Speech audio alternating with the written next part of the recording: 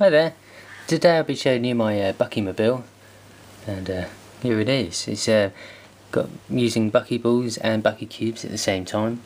I've used a geared motor kit that you can get from Maplins or many other hobby websites.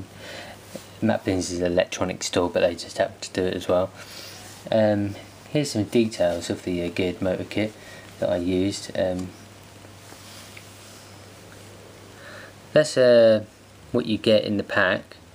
Get like a metal sheet with square holes. You get this motor here, which is a very handy motor because you can do you can choose your gearing for it, so it can be very high ratio or very low ratio depending on, and you can do it with all these cogs there. You get all the wheels and everything, and you get the battery and extra shafts and everything, and that's by MFA combo drills, but you can get it from Rapid. There's loads of other websites that do it, but basically just type in geared motor starter kit or just geared motor kit, and you'll find yourself reasonably priced, like a little inventor's kit where you can make stuff with buckyballs. Here's some of the spare sheet metal that I've got left over. What's brilliant about this sheet metal is the square holes in it. It absolutely perfectly fits buckyballs. I'll show you a little line of buckyballs here. Look at the way they lay in there, absolutely perfectly, which is going to make for excellent future projects. And if I show you the back, you can see the buckyballs are absolutely perfectly sitting in the squares. So I'll be using this metal sheeting for future projects, I think, because you can really reinforce your designs, because buckyballs themselves, although they're quite strong and hold together quite well, if you're making big projects like this, you want a bit more of a stronger chassis to hold it together. Well, a strong chassis to hold it together, and they hold in there really well. That's handy stuff, that is, and that's what I used to make this Buckymobile. Now I turn it over.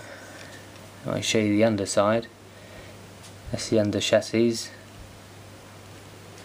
and I curled round there for the front wheels to go onto.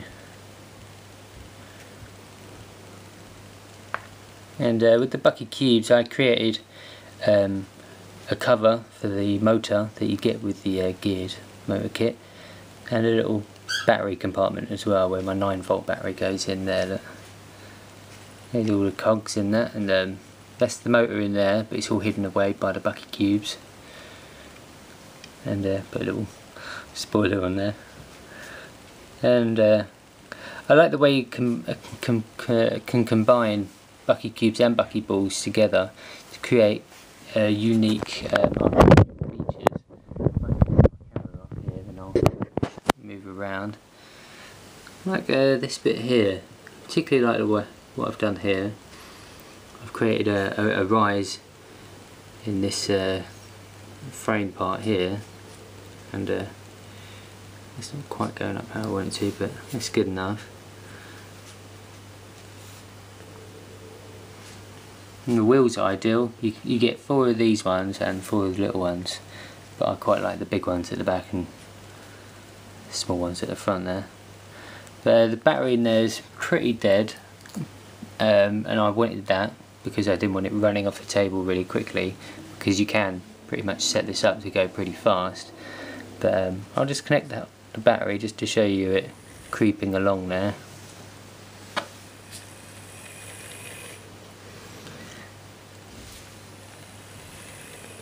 Yeah, it's pretty slow, but that's because the battery's dead. But you can get them to go pretty fast. Obviously, everyone's going to say make a mod control one, and that's something I do hope to do, but that is tricky. This was tricky enough. But yeah, I hope you like it. You see my little Buckyman with the flag there. And yeah, let us know what you think. Any other future ideas or any improvements you think I could add there. Anyway, please comment, subscribe, and thanks for watching. Oh, and a last note, if you want to get Buckycubes and Buckyballs at getbuckyballs.com, you can enter the promo code MOTOR and you can save yourself 10%. And I highly recommend Buckycubes and Buckyballs. They're very high quality. I think they're ahead of the game on that end. Okay, thanks very much.